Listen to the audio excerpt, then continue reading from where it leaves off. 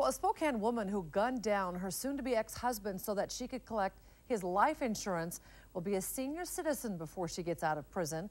Shellye Stark was convicted of murder in 2009, but it was thrown out because of a technicality.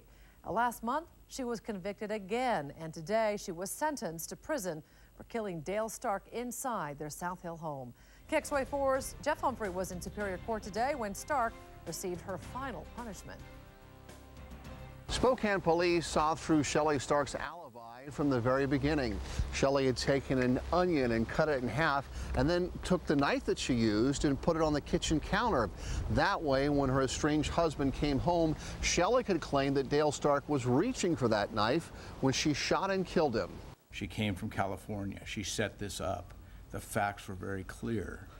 She sat there and shot a man in the back 4 times and then walked up while he lay dying and shot him in the groin. Shellye Stark never denied gunning down her estranged husband. Instead, she claimed the shooting was the culmination of 24 years of abuse at the hands of Dale Stark, a man she says forced her into prostitution to help pay his gambling debts. The person who caused the fear and abuse in my sister's case was the one person who was supposed to love and care about her, her husband, Dale Stark. Stark says the night of the shooting, she was only trying to serve Dale with a domestic violence protection order. However, detectives think Dale was killed so Shellye could collect his $400,000 life insurance policy. The couple's 17-year-old son witnessed the killing and today asked the court to show his mother leniency. My mother has been in prison for the past 5 years. I've lost one parent already. I'm asking that the state doesn't take another.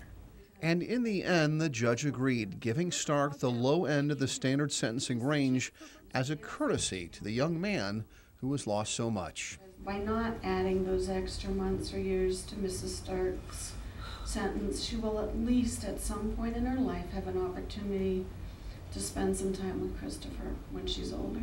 Inmates convicted of murder do not get time off for good behavior, and so even with credit for the time she's already served, Shellye Stark will be 70 years old before she gets out of prison. Reporting in Spokane Superior Court, Jeff Humphrey, KXLY4.